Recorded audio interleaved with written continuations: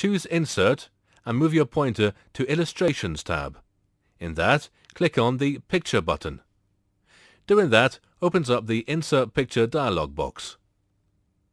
Browse to the picture you want to insert, select it, and then click OK.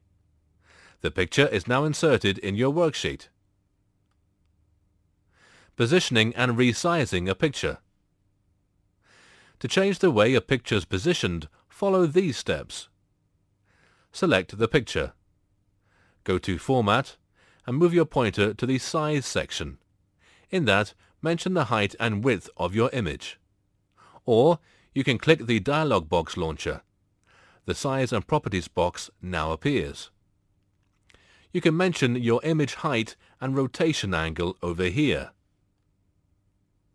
Another easy and simple way to resize the image is, first select the image, move your mouse pointer to the edge of your image, and when your mouse pointer changes to arrow, just click on and drag to your desired height.